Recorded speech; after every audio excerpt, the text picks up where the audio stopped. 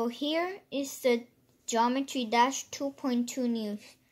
So you know the smallest update, Geometry Dash 1.0. There's Stereo Man is back on track.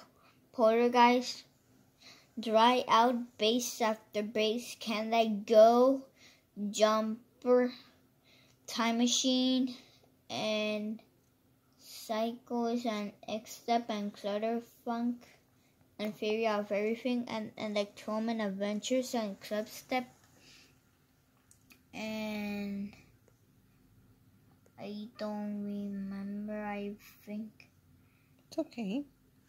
He's playing a lot. Hexagon Force. Okay. And Electrodynamics, Blast Processing, and no, I do not remember. What was it? Geometrical Dominator, Deadlocked, and Finger Dash. All that? So they're gonna have new levels in 2.2. So that's